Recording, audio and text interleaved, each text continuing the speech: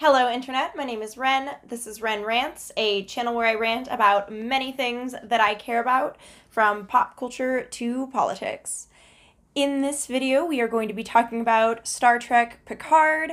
I'll be doing just a spoiler-free first impression of the premiere because I have thoughts and many feelings. I will be doing live streams as I go through the series, and I will be updating you all with dates and times for when I'll be doing them. I don't want to pin myself down to a consistent schedule because I can't guarantee that I won't get sick or have one of my hybrid classes or have other life things come up. So I'll just try to give you all like a day of notice at least for when I'm trying to do a live stream, and then I will update if I change the time or anything, and hopefully this will not be an exercise in frustration for all of us. I also hope you'll bear with me technology-wise. But this is not what the video is about. No, we are just going to talk spoiler-free about Picard, because it's a lot. Okay. It's good. Many things about this series are good. I would say overall, I do think it's better than Discovery, although I admittedly petered out and didn't finish season 2 of Discovery. I am paying for CBS All Access because I will not steal from Patrick Stewart. You can't make me. So I will probably get around to watching it. I don't think I'm going to do episode by episode reviews of it. I don't have the energy anymore. It's not that it's actually that bad, it's just that it doesn't feel like Star Trek. And I think that's also, at this point, my issue with Picard as well. So, the good things. Patrick Stewart can act anything and make me want to watch it all day, forever. He's amazing. Most of the supporting cast is pretty good as well. We see cameos of Brent Spiner as Data. Doesn't look great. I don't know what they could have done about this. I think maybe some CGI might have been in order. I don't know if they would have gone too Uncanny Valley, but I actually think Data is a character where Uncanny Valley is not too bad versus what we end up with, which just looks kind of wrong. And that's not to insult Brent Spiner. People are allowed to age. No reasonable person would still expect him to look the same, but it's a problem when you write an ageless character and then try to have an actor who is aged portray the ageless character without sufficiently augmenting the appearance to make that effective. So I would say it does not work for me super well, except that the chemistry between Brent Spiner and Patrick Stewart is still there. So I can kind of forgive every second that I'm looking at his face. Really, I think it's just the makeup just looks really bad with high definition and good lighting on an aging actor's face. I think that might be the problem. So again, no shade at all to Brent Spiner. You are allowed to age. You look fine. You just don't look like you did in like the 80s and 90s, which is fine. It's fine. It's just very unfortunate that they tried to do that, but they didn't really commit enough, and I don't know what solution would have worked or how they could have written around that.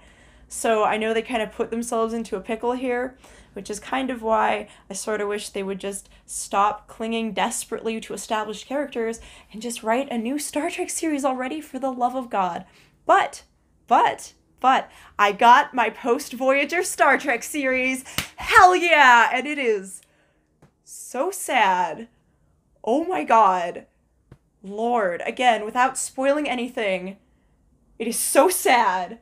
Like, there are scenes in this premiere that are not actually supposed to really be sad. Like, they're just kind of mundane scenes, and I'm just sitting there kind of ugly crying because I'm just like, this isn't what I signed up for. When I think Star Trek, I think hope, I think optimism. I think a cast of tightly knit characters that love each other and that I love and, like, want to go on adventures with. And I get a cast of characters that are very talented actors and who I enjoy watching. I get a well-written show. Again, the writing's pretty good. Although, I did try to explain the plot of the premiere to one of my friends who's not going to watch it, and when you explain the plot out loud, it sounds pretty bad. It works when you're watching it, but when you explain it out loud, it sounds ridiculous. And if I have time, at some point I will do a review with spoilers where I talk in detail about my... I just don't know what to do with this. Because on one hand, Picard. But on the other hand, God, why? Okay. My main issue with Discovery is, aside from the anachronistic nonsense, which I can even suspend my disbelief on if everything else was amazing, is that it just kept getting so dark and gritty. And every time I thought we were done with that, they would go back there. And, oh my God, if I thought that was dark, holy fucking shit, Jesus Christ, I don't know what to do with this. It's just... I know what's happening with my hair here. I'm sorry, I took a shower before this video. Just gonna... Hey, buddy. There we go. Alright. Cut off all my hair because I got really sick of waiting for my hair to dry. And it's great. Short hair is wonderful. I hate having long hair. Love how it looks. Hate having long hair. But short hair has its own challenges, which is just... What do you do with this? Oh. This is going to bug me so much, but I am not redoing this take because I'm kind of determined to try and post this before I get the live stream out. It's probably not going to happen, but if it does happen, please congratulate me in the comments. If it doesn't happen, you can make fun of me in the comments because this is embarrassing. I'm trying, y'all. Okay, so, feelings. There are good things, there are bad things. Things that work, actors are good, beautifully shot, it looks great, there are lots of callbacks, and he has a dog named Number One that doesn't count as a spoiler, and it's adorable. I appreciate that. And I will say, it feels true to Picard's character, and that's probably the most important part for me, and I think it would be unforgivable if it didn't. So his reasons for doing the things he does so far make sense. Patrick Stewart's portrayal of him it's the same character, but he's kind of softened with age. You can tell that losing Data in Nemesis softened him, and he never really got over it.